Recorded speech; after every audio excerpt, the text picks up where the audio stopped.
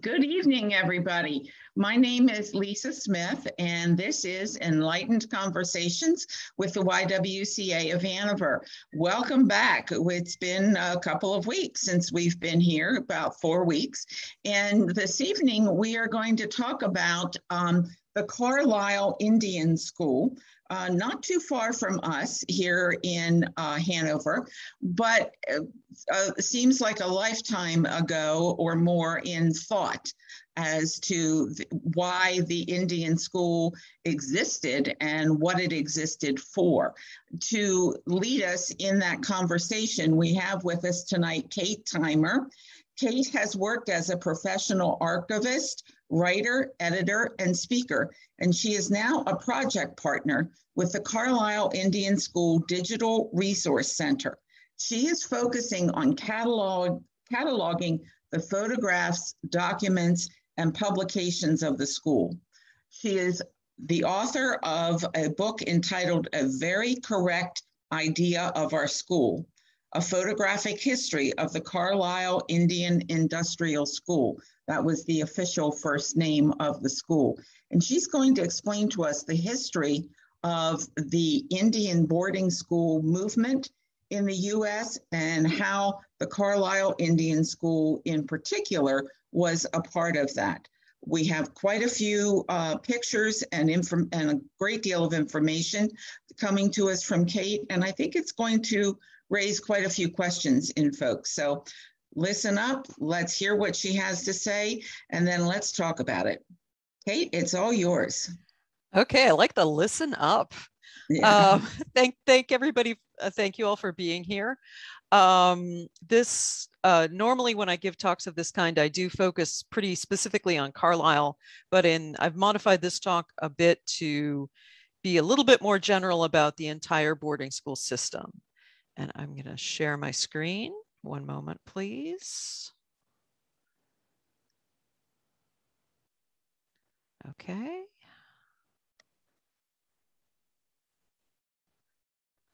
Okay.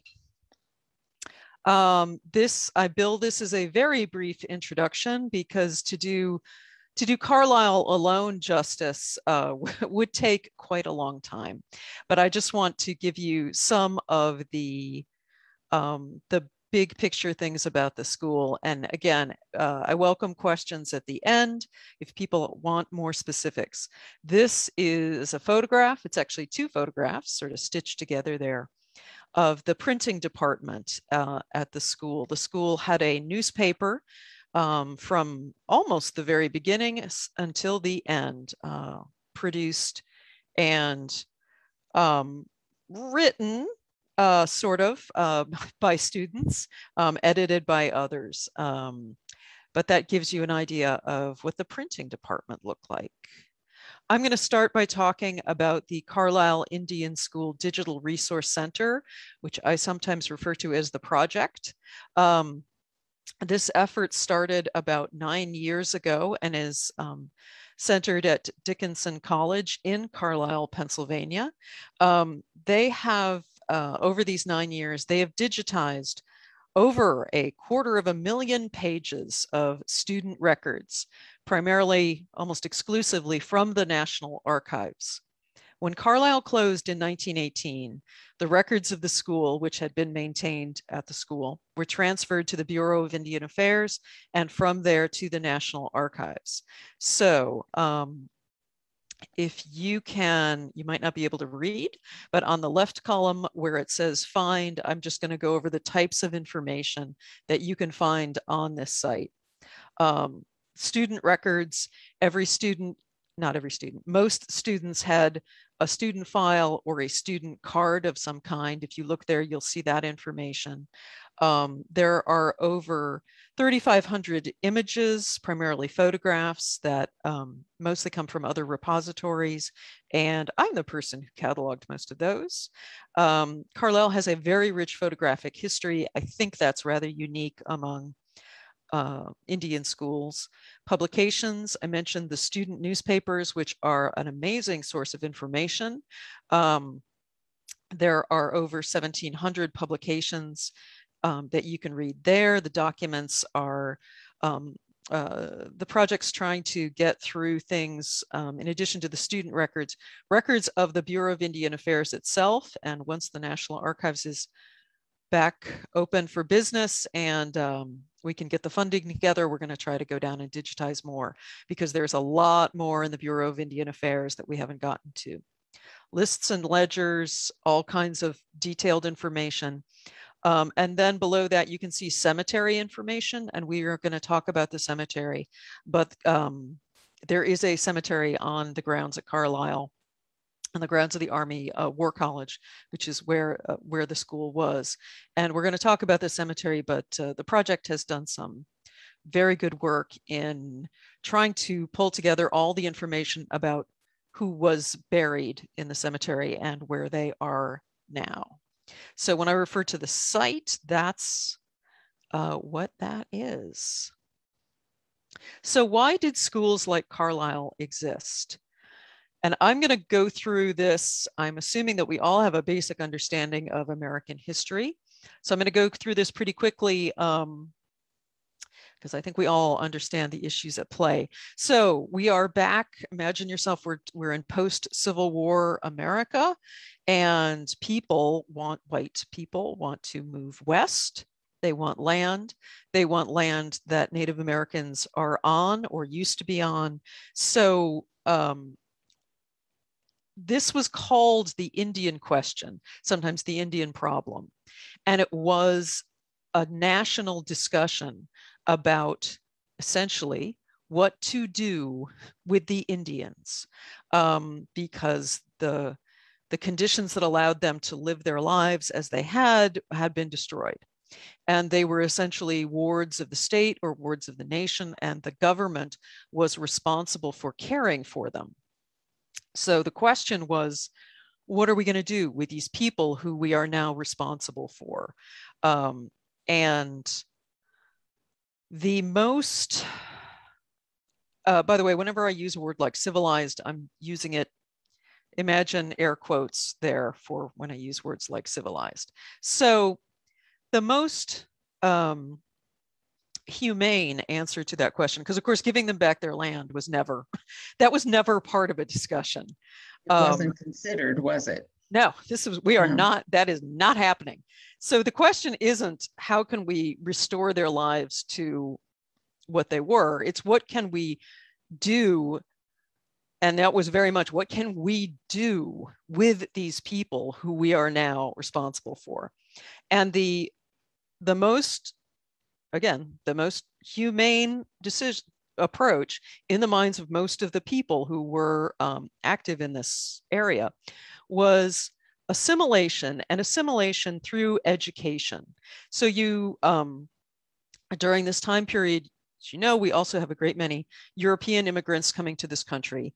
And in the same way that when people arrived off the boats, it was like, okay, you got to get rid of your funny clothes, get rid of your funny names, stop speaking your own languages, don't cook your own food, all that kind of stuff, that they felt a great deal of pressure, and America wanted them to become like I'm going to use the regular Americans, right? And so this assimilation applied to Native Americans as well. And I highly recommend David Wallace Adams' book here, Education for Extinction. This explains the system, the history of the boarding schools. Highly recommend this book. So education became the means for doing this. And I want to emphasize this because I think that when we contemporary Americans hear education, like, okay, education's great. Who isn't in favor of education? Well, here's the thing. Don't think of it like Little House on the Prairie, learning your ABCs. That was part of it. But a lot of this education was, as well as Adam says, education for extinction. It was using education as a means to teach Native Americans to become, as Luther Standing Bear, who went to Carlisle, he said, they wanted to make us into imitation white men. So, and this is something I'm going to be coming back to, that when you hear, schools, when you hear education, sure, there's the kind of education that you're accustomed to thinking about, but it is assimilation. It is the destruction of their culture in as much as was possible. That was the goal. Make the people who were in these schools, as far as was possible, into model American citizens. And part of that, some people may be familiar with this, Tony Kornheiser, sportscaster, uses this all the time, and I love it because the answer to all your questions is money. As with many things that happen in American history, if you want to say, why did this happen? Money. Money, again, basically the land, we all know about that. White people wanted the land. If there was anything good on the land, they wanted that land, and they would send Native Americans to go somewhere else. But in another way, and they also, there was a great emphasis on getting the Native Americans to be financially self-sufficient so that the government did not have to pay for their upkeep. Again, in this wards of the state thing, the government would send rations to the reservations, et cetera. So the idea was we need to get them to be taxpayers and not, as it was considered, a burden on the other taxpayers. So, and also part of the assimilation project agenda, along with Christianizing people, was to teach them to inculcate into them that sort of Protestant work ethic idea of working for money, and also the idea that you always want more money. So in many cultures, the idea is, you work, you get what you need to take care of yourself, to take care of your family. And that's okay. Why would I work more? Everybody's taken care of. That's not the way it works. They want you to learn how to work for money, how to save money, how to manage money, and how to want more money. I need a bigger house. I need more things. Again, to become part of this American culture of consumption. So a lot of what is being taught is a lot of what it's doing is the unteaching of any particular culture's approach to that. And this just really, use the word brainwashing to into this culture of work harder, money, save your money. It comes up all the time. So I encourage you to use this quote freely in many, it comes in handy in many instances. Okay, so what was the Carlisle School? And the Carlisle, was the first federally managed off-reservation boarding school. So it was not the first federally managed school. It's not the first off-reservation boarding school. It's not the first boarding school, which many people think it was the first boarding school. It was not. There were 48 boarding schools in existence in 1877, which was 2 years before Carlisle was founded. So I will talk, it's a non-systematic, there is no system. We can use the phrase the boarding school system. It really wasn't a system. At one point they sort of tried to make it into one, and it wasn't. I'm talking about in the United States. So you had boarding schools on reservations, you had day schools, people live at home and go to school. Some Native Americans went to public schools alongside white children. And these were run by missions, by religious organizations, by private groups, by states, by contractors, by the federal government. So there's a lot going on here, which makes it very difficult to really get a handle on how many schools there were. And this is something that Secretary of the Interior, Deborah Haaland, launched an effort last June to identify all the boarding schools in the United States. And then as part of that, to find out where their records are. And as you can imagine from this non-systematic system, that's not a trivial thing. specific, you've got these religious ones, private ones. So she's trying to get a handle on how many people, how many Native Americans were in boarding schools and all those kinds of statistics. You may have heard stories about the very horrible discoveries in Canada related to their boarding schools. They have a different system. They have a much more systematic system. My understanding, I could be mistaken, is that what the government did is it really sort of turned over responsibility for all the boarding schools to religious organizations.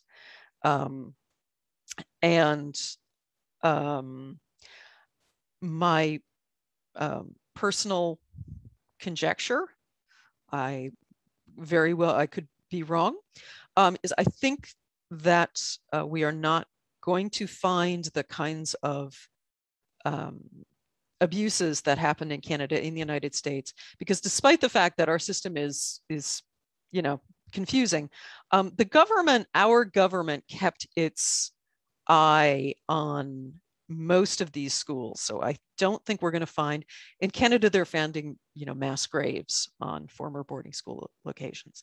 I don't think we're going to find that in this country. Could be wrong. But anyway, so when we talk about the boarding school system, I just want to get across that there were lots of different kinds, organized by different people, run by different people. So it's not, I will refer to it as a system, and it's really not. So why was there an Indian school at Carlisle? Oh my goodness, this man.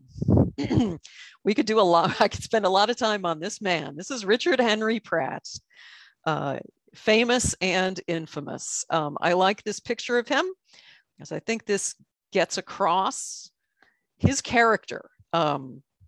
He was a military person. He served in the Civil War as a very, very young man. After the war was over, he tried civilian life and it did not work for him. And I'm not surprised. So he re-enrolled in the military and he fought against Indians on the plains, and he fought with Indians as his, on his side as translators and scouts and so forth. So he has got a memoir. You can read it if you want. He felt that he had a good understanding of Native Americans. And so in 1875, he was put in charge of a group of prisoners of war. These are adult men. And he took them to Fort Marion in St. Augustine, Florida, very, very far away from their families, intentionally, of course. And he was, their jailer. And he knew that they were going to be there for years. And so he decided to take steps to, I'm going to use the word civilize, put the quotation marks around it. So he, cut their hair. He got them out of their native clothing and put them into surplus army uniforms, which is what he had access to. In St. Augustine, there were many rich white people who were wintering there from the north. And so there were a lot of rich white ladies, Christian ladies, Quaker ladies, who came in and helped teach the prisoners English, reading, writing, and of course, Christianity. Christianity goes through everything. It's woven into the fabric of this whole endeavor, is to convert people to Christianity. And these prisoners were by and large Native Americans? Oh, they were all Native Americans. Okay. Yeah. All right. They are all Indian prisoners of war. I'm going to use Indian and Native American interchangeably. Okay. So these are adult men. So he's there. He has them there for 3 years, and of course, he also teaches them or encourages them to do things that will earn money. Another part of it, of course. So by the end, they're coming and going. They're interacting with the people of St. Augustine. They are considered very civilized by the white people who meet them. So Pratt gets some press for this, and he gets a taste of success and a taste of minor fame and rubbing elbows with his social betters and people with money. So when the time comes when the government says, the prisoners can go home, there's a small group of them who say, we'd like to stay east and continue our education.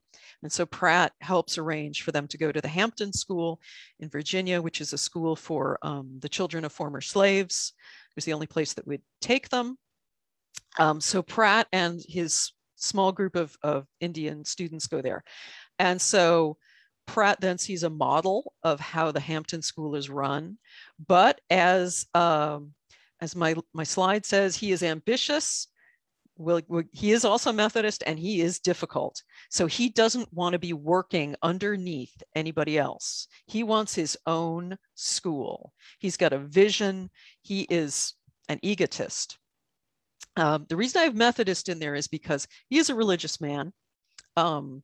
He believes that Christianity is a wonderful thing and that it is wonderful for Native Americans to convert to Christianity. But he believes in himself. He believes in his mission. He believes he is doing the right thing by trying to lift up and help Native Americans compete in the environment in which they now find themselves. So he knows that there's an unused Army facility in Carlisle, former barracks, now not being used for anything. And he likes this location. It's here, it's out east. It's away from, I believe the pernicious influences was a phrase that was used. So you want to get people away from their families, away from their communities, break those ties. It's also here in good farmland. There are Quakers around, good religious people. Anyway, he sees this as a really good location. So that is why the Carlisle Indian School is in Carlisle. Opened in 1879, closed in 1918, 39 years, and Pratt was in charge for 25 of those years. So he really puts his stamp on the school. And after he leaves, I don't have time to talk about it, but after he leaves, things go downhill. We can talk about that too, but it's really Pratt's school. I mean, he's working for the Bureau of Indian Affairs. He is he's a government employee, but it's his school. Who attended?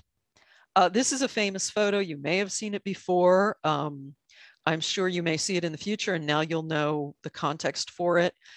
We call this, we refer to this one as the Sea of Faces, because that's really what it is. This photo was taken in 1884 on the grounds of the school. It's now the Army War College. That building is still there. That's the superintendent's house. You can go to the grounds and you can basically have this same view. Our best estimate at the current time is that there are around 7,800 people who attended the school over those 39 years. As you can see, there are both male and female students. That was very important to Pratt and indeed to everybody who was running boarding schools. You had to educate the girls. You had to educate the girls because they were going to become the mothers. You had to get the next generation. And this is partly why they wanted to educate young people, and they weren't really focusing on educating adults because, it's kind of too late. As far as they're concerned, it's too late for them, right? Get them while they're young. So you want to get the next generation. You want to get the mothers. You want to get the people who are going to influence the next generation. Always boys and girls, always male and female students. The average age, I try not to call them boys and girls or children because many of them were older. The average age is 16.7 for male students and 15.2 for female students, again, over the entire history of the school.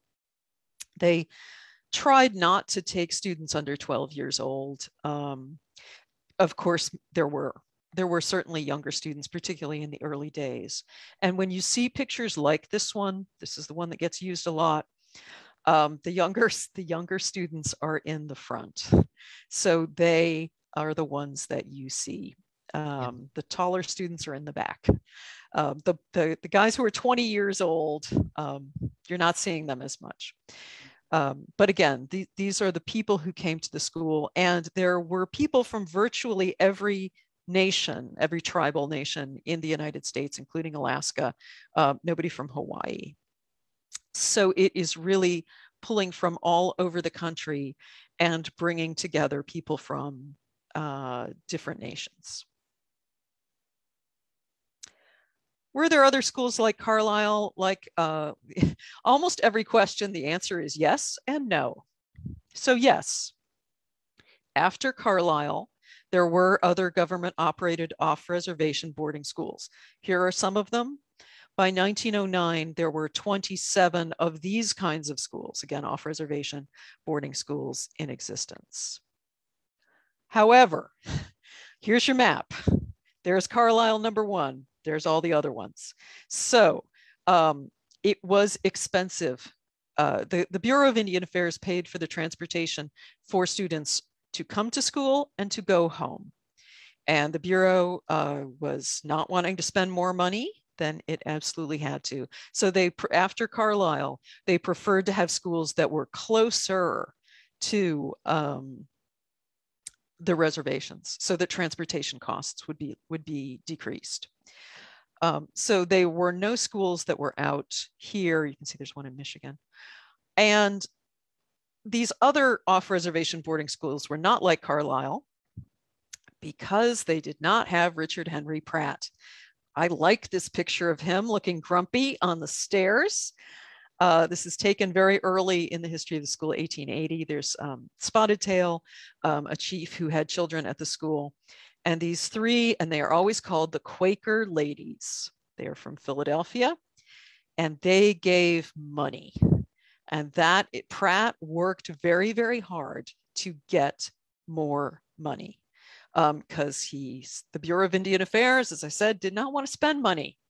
And he wanted his students to have every advantage. And he worked hard and he was successful. He promoted the hell out of Carlisle.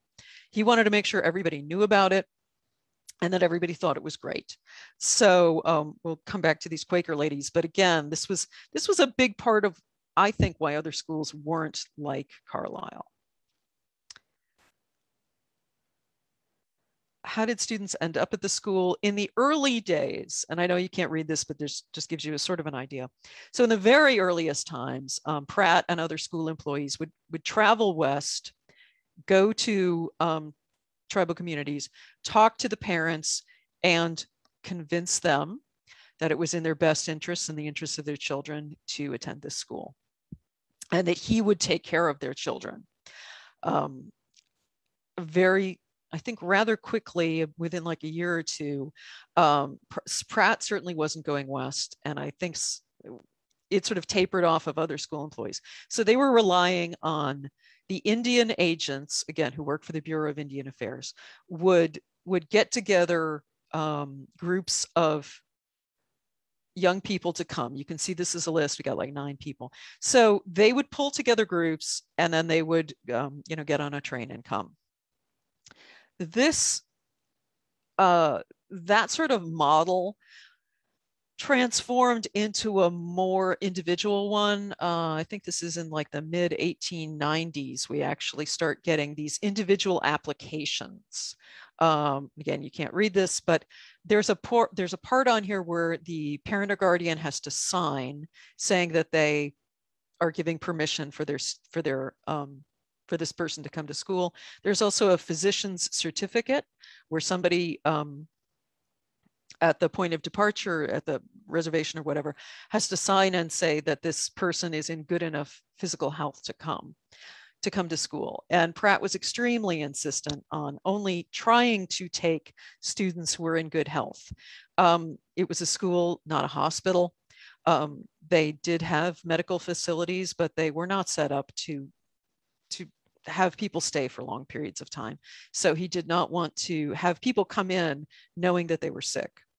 And this is, you will hear stories, and they are true, of young children being taken from their families, from their mothers, taken and sent to school. And this certainly did happen. We don't think that this happened with students who were coming to Carlisle, maybe exceptions, of course. But again, because of the expense of that long train journey, we don't think that kind of action was happening. That was much more likely to have happened on the reservations when education became compulsory, and the agents were responsible for making sure that all the children that they were responsible for went to school. So again, day schools, on reservation boarding schools, it's much more likely that, I mean, those events happened. I'm not saying they didn't happen, but that they would happen with those other kinds of schools. And again, you have this application form. Somebody has to sign and say they're giving permission. I'm not saying I'm not saying that anything about how those signatures were obtained. There may have been other things. There may have been events that were not on the up and up. Okay, but anyway, there was an application process. It was, the name of the school was an industrial school, and Carlisle, like basically, I think almost all the Indian schools, had both an academic and an industrial component, because you remember they were being educated to work, right? So the academics, this is an early picture, although I think there are only male students in here, but there were always male and female students mixed together in classrooms. So again, early days, reading, writing, arithmetic.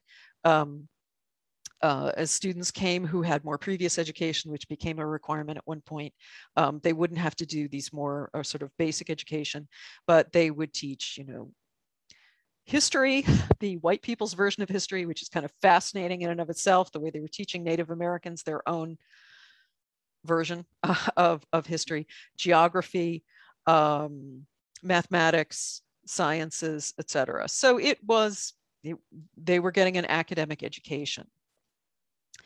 This is from 1901. I like this one, Experiments in Physics. You can see male and female students together. People who were more academically inclined, more interested, more capable, could take more advanced classes. That was always there and encouraged for those who wanted to go that route. And in, this is 1890, and this is the first graduating class. There were about 780 graduates, again, out of about 7,800 students. And the low graduation rate is sometimes pointed to as a criticism of Carlisle. But again, if you're familiar with this time period, you know, that wasn't the point. I mean, Pratt never graduated from high school himself. You would stop going to school when you needed to. If this wasn't the kind of path you wanted to, you didn't graduate. You know, you would learn your trade as much as you needed to know, and then you would go. But again, it was an option for those who wanted to go this way. So there were, and those who were academically inclined, you know, some of them went on and pursued other degrees and things of that kind. The other half is industrial vocational training. For the female students, of course, this is learning how to be a good wife and mother, isn't it?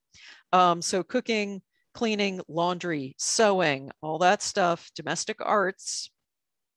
The careers that were open to women at that time, which were limited, included nursing and being school teachers. And the school also had options for training female students in those as well.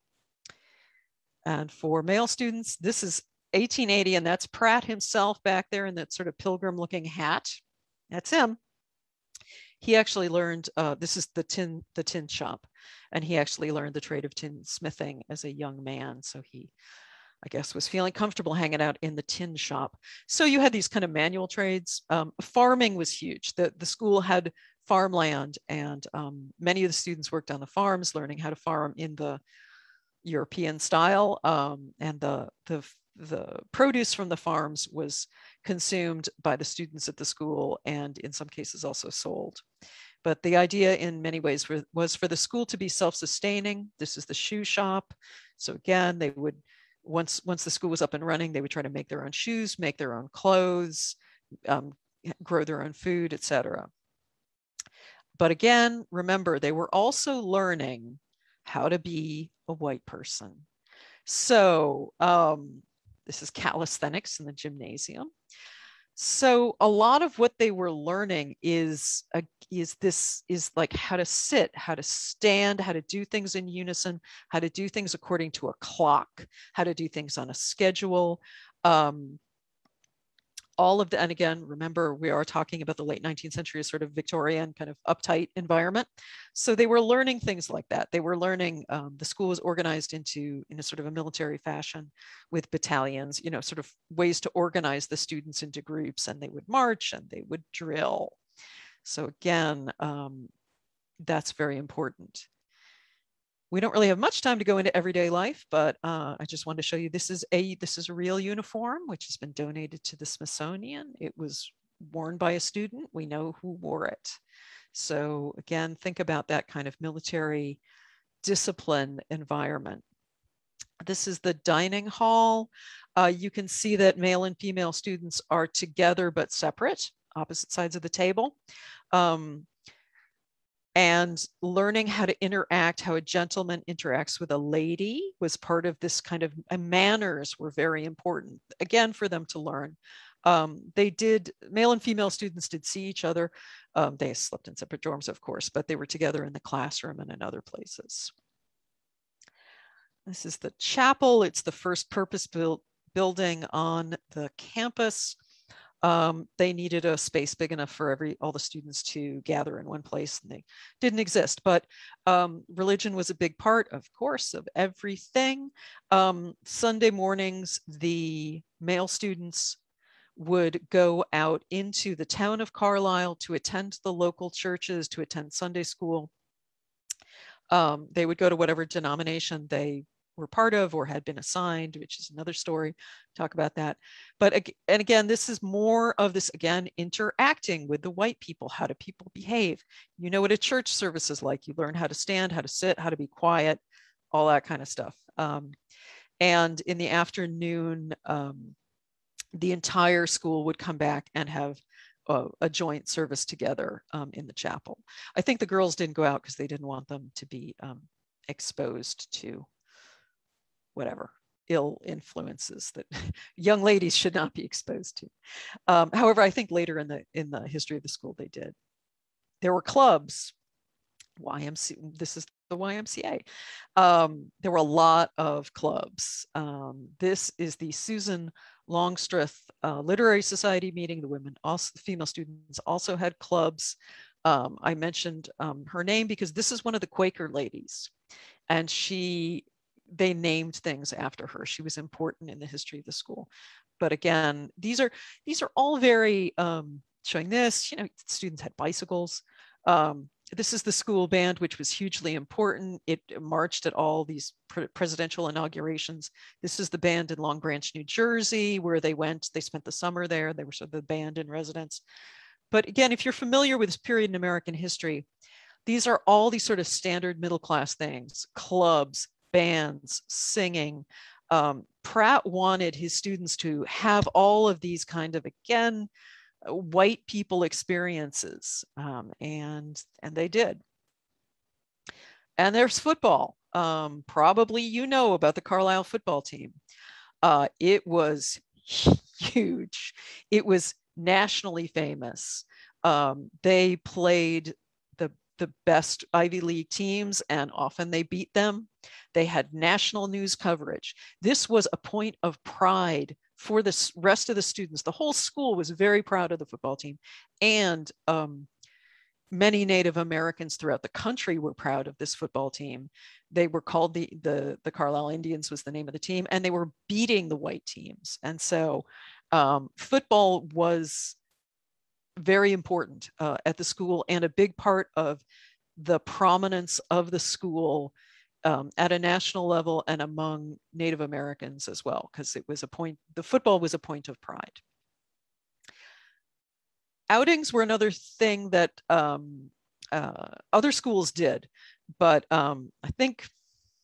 we think Pratt kind of invented it. So think of an outing. So what would happen is students there was no school in the summertime, so they would go out and stay and work in the homes of, pre-screened, pre-selected families. And, kind of think of it like maybe an internship or a study abroad program. So the purpose was that, that the students, I'm going to switch to this one.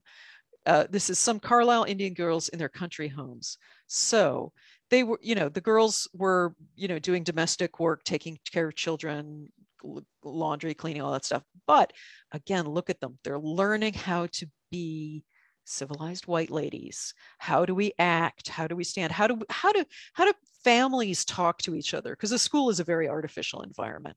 So again, this is part of Pratt's whole thing of teaching them how to live like white people, how to think like white people, how to be like white people. So that was the purpose of the outings. And they were, in most cases, they were paid when they went outings. That was usually in the summer times. Students could go back, and often did go back, to the same families year after year. And many of them developed close relationships, as you might expect, as study abroad students often do with their host families. And some students would stay longer than the summer. If they did, they were required to attend the local public school. And we have stories about people remembering that there were Carlisle students in the schoolroom next to them. So that's kind of interesting. But the outing program was a big part of Carlisle, and Pratt thought it was very important. Did the students see their families? Answer to all your questions is yes and no. Especially in the early days, many chiefs and dignitaries visited the school. It's very close to Washington, D.C., relatively speaking, and a lot of the chiefs would come to D.C. to conduct business. They would go up to Carlisle. They would see their own family members. Some of them would be sort of looking at the school to see if they thought, is this okay for me to send my people to? So that would happen. And of course, many of the students who came with other family members, either at the same time or sequentially. People would send other family members there. So they did see people they knew. However, the Bureau did not want to. Again, the Bureau paid for one train ticket to and one train ticket back. If you wanted to go home again, it's on your dime. And so later on in the course of the school, as more students had access to more funds, things loosened up and students were able to go back, especially if there was a family illness or a death in the family. It was much more likely that they would be allowed to go home then. Problems. Well, I love this picture. Remember the average age. You're going to have, you can have problems with people this age. So, you can think about this in the terms, the kinds of problems that people of this age at any boarding school would have. Yes, they're going to be homesick. In this case, they're going to be a different kind of homesick because they're homesick for their culture, their way of life, their language in many cases. The whole world, for some of them, the whole world they were entering was extremely different from what they were used to. So there was homesickness, there were disciplinary issues. Of course, you had interactions with male and female students that were not sanctioned, so that becomes a problem. There's alcohol, of course, young men get access to alcohol. So you get all the normal problems. Again, the ones that are unique to a school of this kind are not, at certain periods of time, they were not allowed to speak their native languages. And again, remembering that the point of the school was to break their connections with their native cultures, at least at the very early stages, when people still had connections to their native cultures. So that can be very painful for many students. They also, of course, got sick. The school always had medical facilities. It had a hospital. This is a bright, shiny picture taken to promote the efficiency of their hospital. But in the medical treatment they got was, let's just say, as good as anybody else at the time period was getting. Tuberculosis and infectious diseases were the primary cause of death. And of course, there was no cure for tuberculosis, which I think was the #1 killer of people in the United States, if not around the world. I mentioned the cemetery. There were I think we're pretty sure about the number 234. It's somewhere around there. Deaths of current students, people who were enrolled. There are about 192 students in the cemetery. I'm quibbling because there are other Native American people who are buried in the cemetery, and we can get into that. The cemetery was moved. As you may know, it was originally in one place. After the school closed and the Army took the property back over, they wanted to build something. So they moved the cemetery to its present location, which you may have seen. There have been, the Army has quite recently allowed Native people to bring their relatives home. For a long time, they wouldn't do that. The remains of 21 people have been removed from the cemetery and returned to their home communities. There's a documentary film. There's a screening of that this week in Carlisle, and I think it's going to be on PBS on 23rd. 23rd. Okay, but anyway, that's about one of those stories. Carlisle did close in 1918. Why? Well, its time had passed. Remember how it started. By 1918, really wasn't needed anymore. The Bureau had been looking for an excuse to close it because it's expensive. It's not really needed. You know, Pratt was long gone. There was no champion to try to keep it open. And look at the time period. The Army wanted it to serve as a hospital for veterans returning from World War I. So that's why it closed. Pratt's legacy. Well, here's the thing. Be careful what you wish for.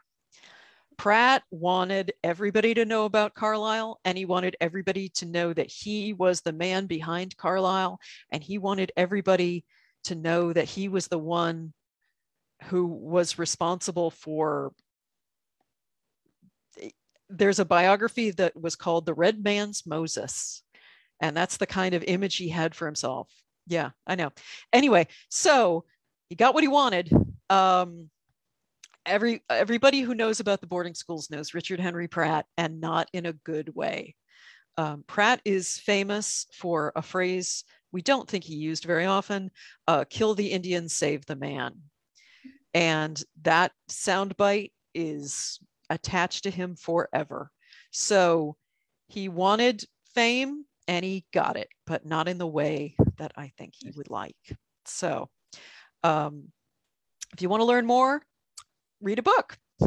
Again, this one, Education for Extinction, is really good. If you want to know about all the boarding schools, read that book.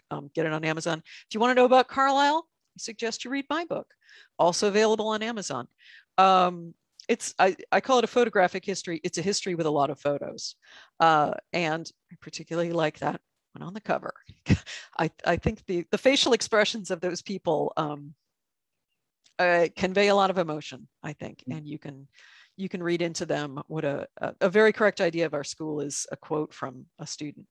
So I recommend that, and I will take your questions. Also with us is Jim Gorenser, who's the director of the Digital Resource Center. He's just sort of lurking in the background. So if there's anything I can't handle, he's going to chime in. Okay. Great. Thanks, Kate. Thank you. And I see that Lou is back. So we have some questions from our viewers, and then I've got quite a few of them jotted down here too. I think we're going to keep you busy for a while. Lou, right. Let's see what our viewers have to say first. Okay. This question, okay. Do we know of any students that settled in the area or didn't leave after the closure? Good question. Any students settle, let's say, in Carlisle? Yes. I'm looking at you, Jim. Definitely we know of one. I think there were others, many, not necessarily in Carlisle, but again, when students went on these outings with local families, often with farms, sometimes they would, they'd get close to the families, they'd just stay, they'd keep working on the farm, they'd stay local. So the answer is yes. Okay. I don't want to go into any too details or we'll be here online. Okay. Now you showed us two books, and there is a question here about memoirs of survivors. Luther Standing Bear Look for Luther Standing Bear. I think it's My People, the Sioux, is specifically a memoir about, and includes his time in Carlisle. He was one of the first students. And there aren't very many others. There are a couple others of students, but they really don't talk very much about Carlisle.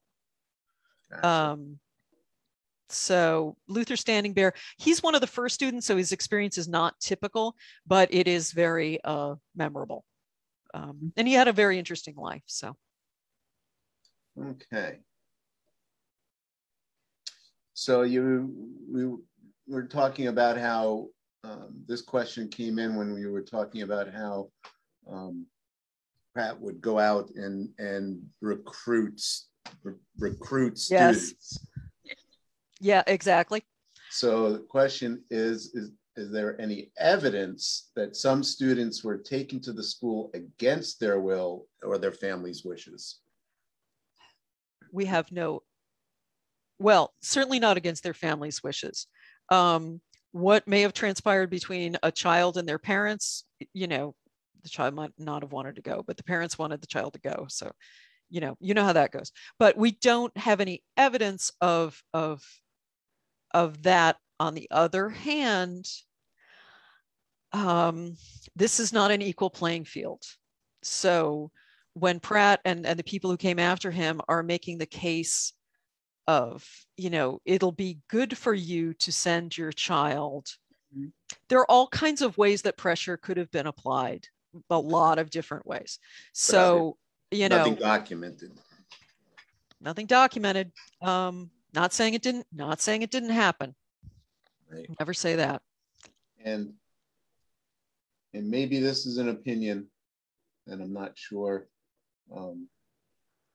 How sure are we that the school wasn't more of a money-making venture than anything else? We have the financial ledgers. They weren't let's put it this way. They weren't, okay, maybe back up. The school under Pratt, again, school under Pratt is different from the school after Pratt. They weren't making money. I mean, any money that came in under Pratt was put back into the school. At one point late in Pratt's tenure, they did an audit because they wanted to see if there'd been financial mismanagement. None. He's squeaky clean. A lot to answer for, Pratt.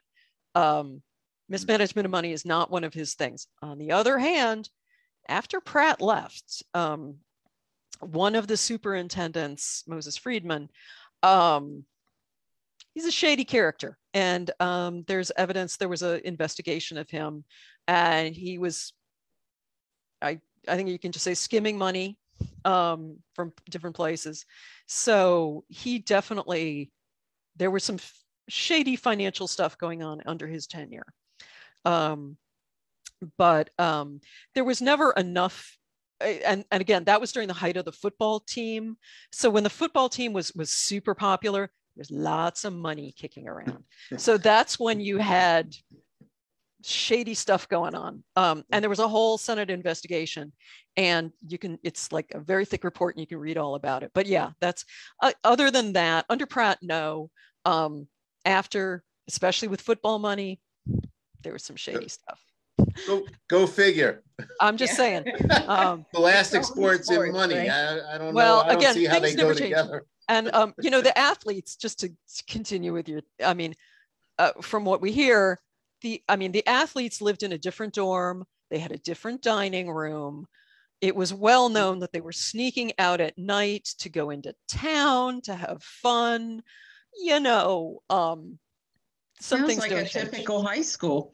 So. Yeah, I know. I'm just saying some things don't change. So yeah. Okay. And then just to clarify, this last question I have here, just to clarify from my mind, the school, if I understood your presentation, school was basically funded by the Department of the Interior. Yes. With additional funds coming from donors or supporters from rich Quaker families. Yes, the school, and this is the way it worked for all this, my understanding is how it worked for all the schools. Every school would get a certain amount of money basically, per head. So you had to account for how many students you had and how long they were there. Pratt negotiated a different rate, a different daily rate for their rations. He got more money. He was able to negotiate to get higher money for the rations. I think that's another reason why Carlisle was a little different. But yeah, they also got some money from selling things like, again, with this farms and stuff and the tinsmithing, and they would make carriages. But, we're not talking about a lot there. So yeah, it's mostly directly from the Bureau and whatever Pratt raised. Okay. I think that's all the questions I have for now. Kate, you referred to some of the students that were there by their Indian names. Were they forced to give up those names and adopt more English names or Americanized names? I will give you my understanding of this, particularly in the first students, and you'll hear Luther Standing Bear, I think, has an account of this. In the early days of the school, some students arrived without any Anglo name. And when I was reading about this, I was just thinking about the stories you hear about people coming to Ellis Island, and they're like, well, I can't pronounce that, so we're going to call you so-and-so. This. Yeah. Right. So they had a school name. Often the school, and you can see this in the records, the school would still write down their Indian name because they needed to keep track of this person. And it's and over time, more and more students arrived, and it wasn't necessary for the school to do that. That had been done previously. So they were arriving with a name. How they acquired that name, I don't know. But certainly, yes, in the early days, there were, points at the blackboard, and that's your name now. But that was less and less common over time as students arrived with again, pronounceable names. As again, think of Ellis Island. It's like, well, I don't know what to do with that name. I'm going to call you Joe. Yeah, right. Yeah. And that happened frequently, or the name would be truncated because they couldn't pronounce all of the syllables. So suddenly your name is only this long when it used to be this long, yeah. Or yeah. They kind of basically, shorten yes. it. Yeah. Right. Yeah. How accepted were the students when they went out into the town? I'm thinking of back in the 60s with the students of color integrating schools. Now we have these students of Native background trying to integrate the town. And this was 100 years before the time of the civil rights era. How did that go? Oh, well, in a way we don't know. Okay. In a way we don't know because I'm relying on the testimony of the school newspapers and also of the commercial newspapers, the local Carlisle town newspapers, which for the most part are kind of booster-ish. They're mostly the school brought money to the town. Right. So the town, the sort of town fathers, and, we're all in favor because there's, the barracks had been empty and now there's a source of revenue for the town in the school. So there was a certain, I get the vibe that the newspapers wanted to make sure everything was rosy about this situation. Yeah. But also, my impression is also that the Native Americans were, very, I'm going to use the word exotic. There weren't a lot of Native Americans left in Pennsylvania. So many people really hadn't seen that many. There certainly are stories of there being friction. It wasn't all rosy, but I think for the most part, it probably went okay. Jim, do you have anything to add to that? Or are you just going to sit there silent? No, I'll add. Okay. You definitely see, if you think about racial relations, I think the local African American community was less favorably treated by the white community of Carlisle than the Carlisle Indian School students. There definitely seemed to be a difference there, and it may be because the African American community is actually living in the town. There are whole families living in the town. And so you see things written about even by the superintendents talking about, you know, the African American element in the town of Carlisle as somehow being lesser than the Native American students. So racism is definitely there, and almost in the way that, you know, the Native Americans are, you know, if you're a townsperson in Carlisle, you see the Native American in an environment where they're trying to better themselves and trying to lift themselves out of their situation. And as Kate said, they're more exotic too, and they're not a threat in a way that a white person living in town might consider an African American to be someone who threatens their way of life, because they live there all the time. Ah, okay. Yeah, So it's the very interesting.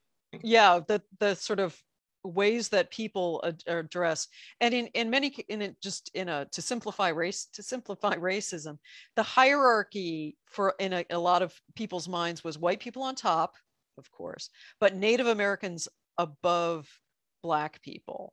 And you were still, we're kind of getting that kind of noble savage thing, you know, because, you know, that, so it's all very complicated, and that's not the case all the time. But yeah, no, it wasn't all rosy. But yeah, I think, Jim, I think that the issue of whether or not somebody's a threat is an important one. How were these students accepted then when they went home?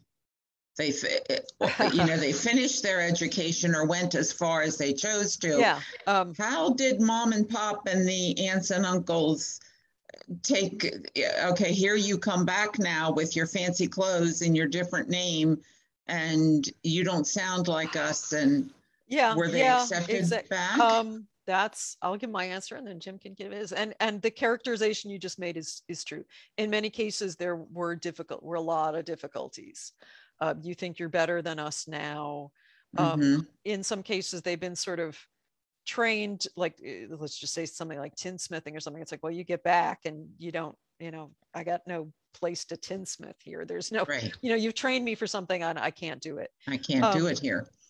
Pratt, in many ways, and Jim can probably echo this, Pratt did not want people to go back to their home communities.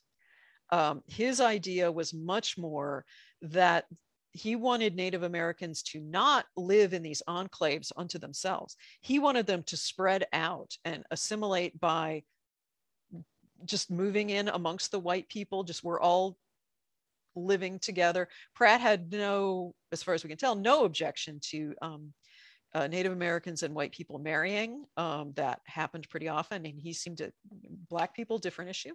But yeah, his idea, and that happened with a lot of Native Americans who did not go back to their home communities. Some people got jobs within the Bureau of Indian Affairs at other Indian schools, so they went back, but they were inside, you know, the structure.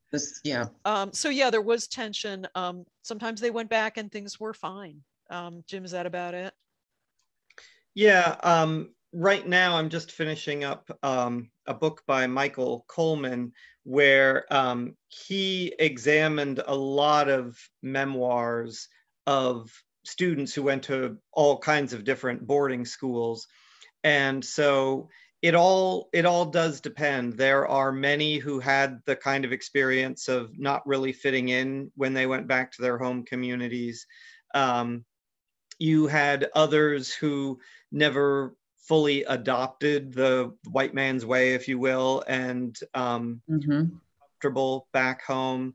So it's a very mixed bag, for sure, but no doubt there were a lot of difficult transitions, because it's a huge culture shock. I mean, some of the students who were at the boarding schools were there for as long as 10 years. So you know, they go back home and they don't even know their families. So the separation can be really devastating for some families. Well, and with communication the way it was at that time frame, you know, you couldn't keep up with what was going on. You could easily go back and find out that a parent had died, or something drastic had occurred in those 10 years, and you were not informed because it was not that easy to keep in touch. So well, there were extensive letters back mm-hmm. and forth, and also people would share verbally news from their home communities. Right. But yeah, it was extremely disruptive to the family unit, and we don't have time to get into all the ways that the boarding school system was destructive, but that's. But yeah, sounds like that was Pratt's goal, wasn't it? Yeah, and to disrupt that system. The civilization and the family unit of the Native American, that was really what Pratt was looking to destroy. Well, not the families. I'll give him credit for that. I would say that in the Native American community, the family unit is not the nuclear family. So right, it's the tribe. Exactly. They're very communal, and so their extended families are as close as a nuclear family. Mm-hmm. So, but again, as Kate had mentioned, Pratt's idea was that you wouldn't go home again at all. I mean, he wanted the reservation system to disappear. He thought in a matter of a generation or two, everybody would just move into the cities or towns and live with white people, and the reservations would die off. They wouldn't be needed.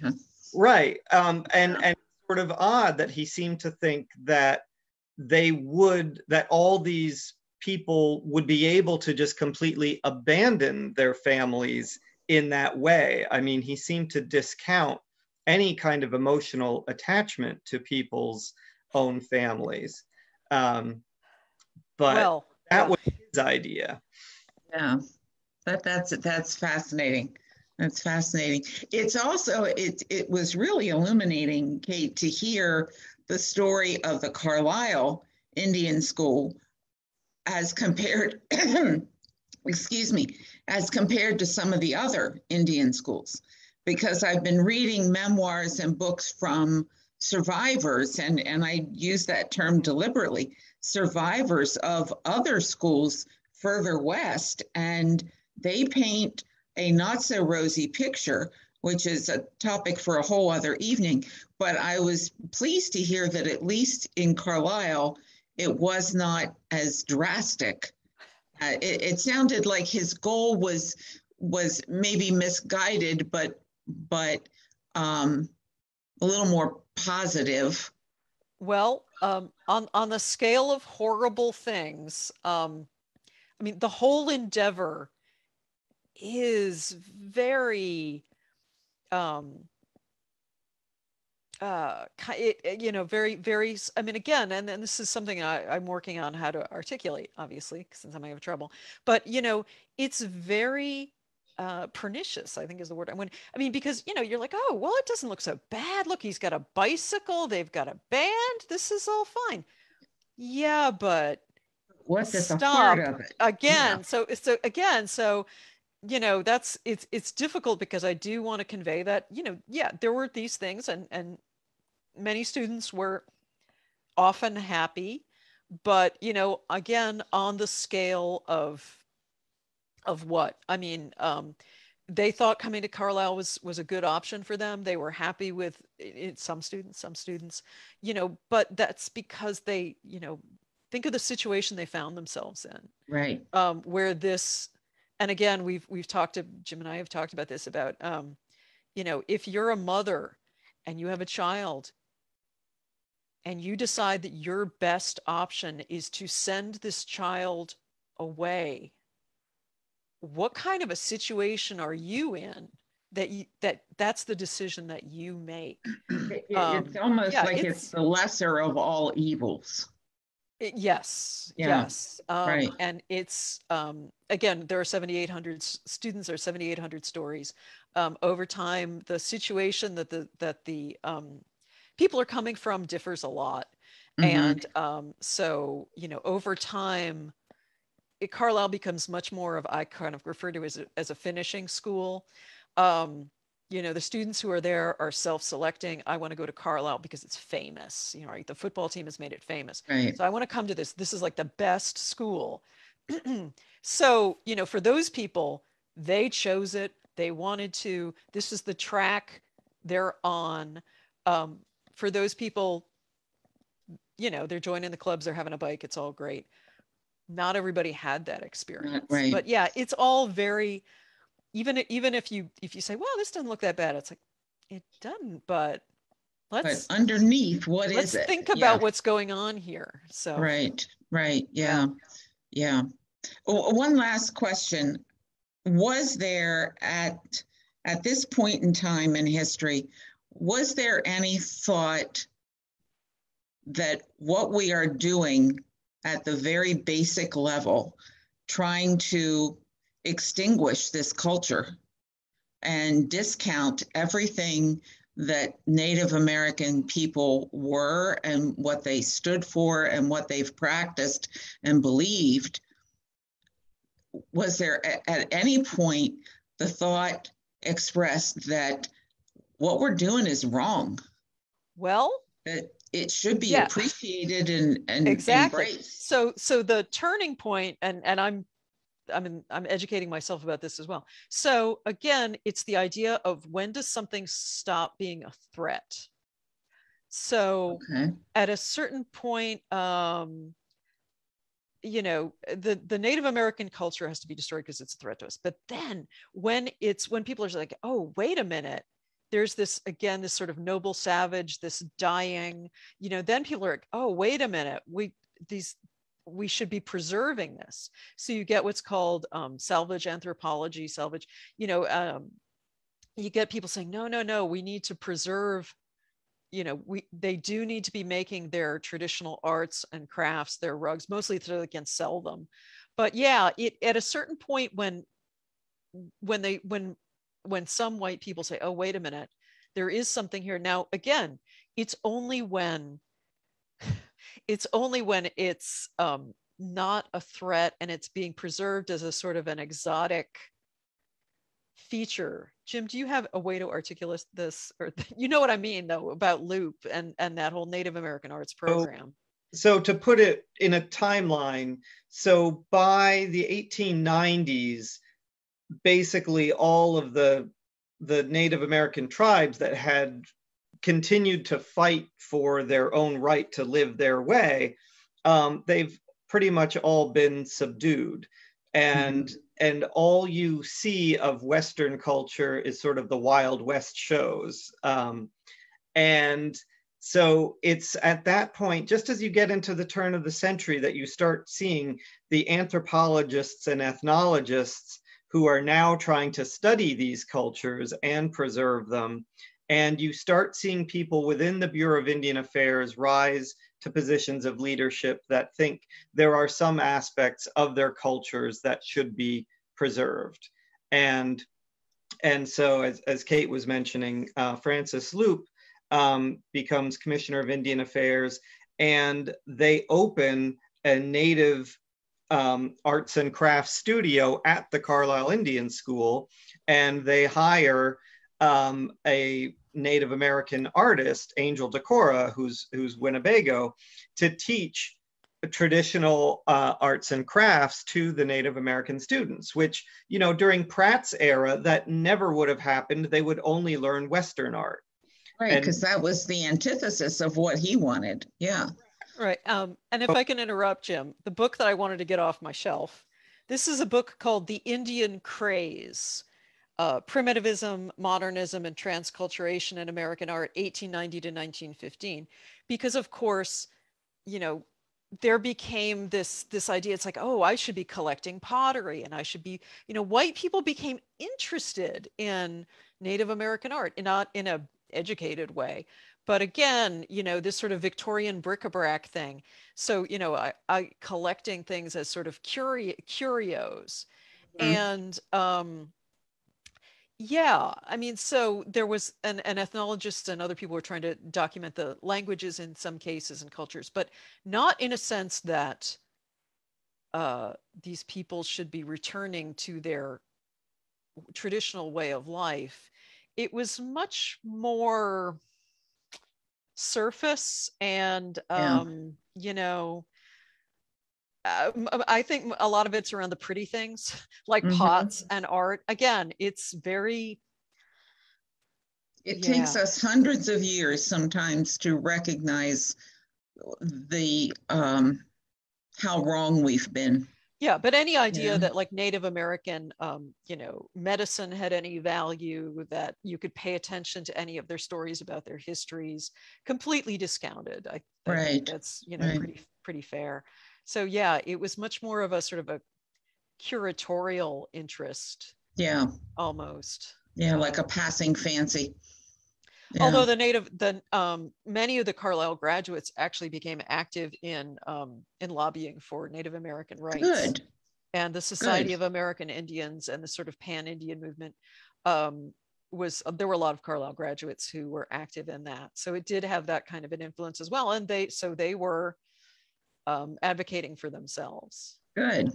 And It's good to hear. one of the other positives that's always talked about from coming out of the boarding schools is the fact that people from different nations and tribes across the country started to see the things they had in common, because they all always viewed themselves as different from one another. If I'm and somebody else is Comanche, we don't necessarily see ourselves as having anything in common. We're two totally different nations. But with the fact that they were put together on these boarding schools, then they started to see common interests, and that's how the pan-Indian movement is able to develop, and they're able to work together toward shared goals and citizenship. I mean, they didn't even have citizenship at that time. It's not until the 1920s that they achieved that goal. So, and that probably would have taken even longer if not for their activism. Mm-hmm. Lou, we have a question. I have one question. I want to phrase it correctly.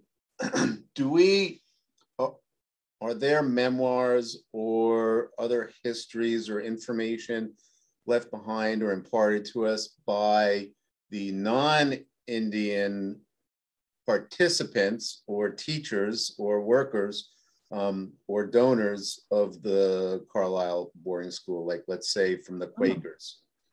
I mean, That would be as I interesting. said, Pratt wrote his memoir, and it's all Pratt.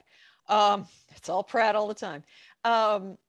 None of teachers. There are certainly no published memoirs of. I'm looking at Jim. I know there aren't of other white people involved at Carlisle. I think there are a handful of memoirs of people who worked at other schools, and certainly some of the commissioners of Indian Affairs, Loop wrote. But yeah, of Carlisle specifically, I'm not aware of other teachers or employees recording it. And I don't think Angel Decora wrote a memoir herself, right? She was actually a Native American. She was an artist, an important Native American female artist who taught at was brought in to teach Native American arts to Native Americans at Carlisle. Yeah. So she did not. There's a very good biography of her, Angel Decora. That's a shame. That would be an interesting viewpoint to have. Yeah, she died. Someone who she died relatively young, and so she did not get a chance to do that. Well, this has been a fascinating study.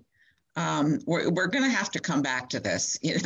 There's a lot more here, as we find with most of our topics. That if you have recommendations, Kate, of books or things that we should delve into, if you can email either myself or Lou, we'll make sure to get it up on the YW site because people often ask for recommendations of things to for more information, books and things that they should take a look at? Yeah, definitely the documentary that's going to be shown when we're recording this in 2 weeks on PBS. Jim, what's the name of it?